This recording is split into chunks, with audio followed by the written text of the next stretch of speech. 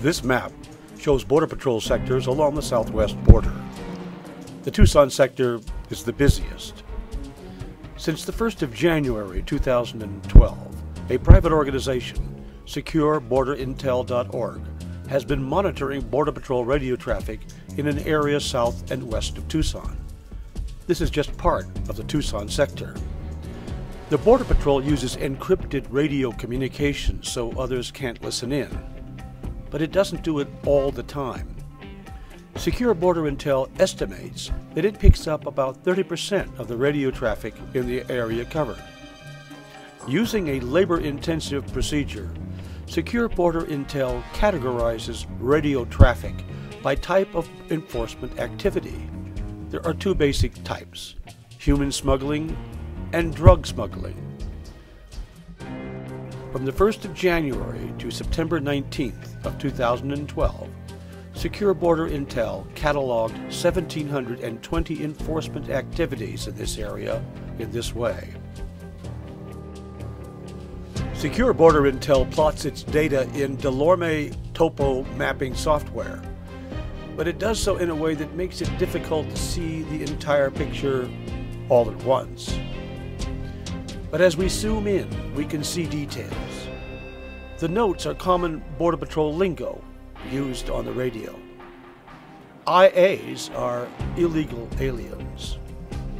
Unknown means an agent has seen sign indicating suspects but hasn't seen them visually. Carpet walkers are people who put carpet on their feet to hide telltale footprints. Packers are people carrying drugs. This area, about 10 miles north of the border near Sassabee, Arizona, shows a lot of activity.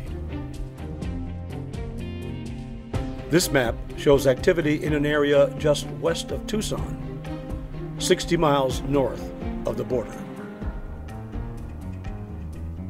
Again, this is 60 miles north of the border.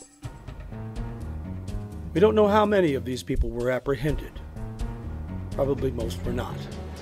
Secure Border Intel logs only a fraction of actual activity. You have to multiply this activity by about 3 to get a real picture.